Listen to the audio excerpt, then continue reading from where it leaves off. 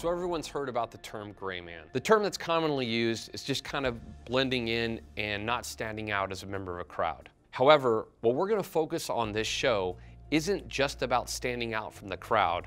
What this show is about is making good people safer. The idea for the show first came up when I really started teaching these classes, and I saw that most people weren't teaching theory, principles, core concepts at all. They were just teaching techniques and procedures, which is kind of an inverse way of looking at it. So I wanted to do a show where we really went back to the beginning, started with the core principles, and you not just understand or know the how, but you truly recognize and understand the why.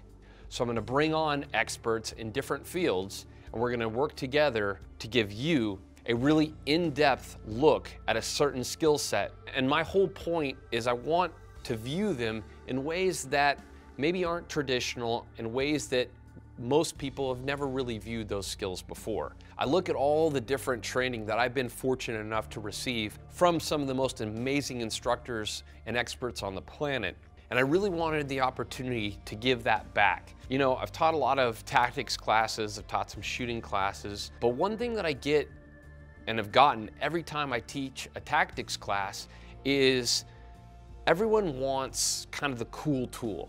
Give me the cool tool that looks cool, that, you know, when the car breaks down, I pull out this cool tool. What this show, what the Gray Man is, I don't want to give you just a bunch of cool tools.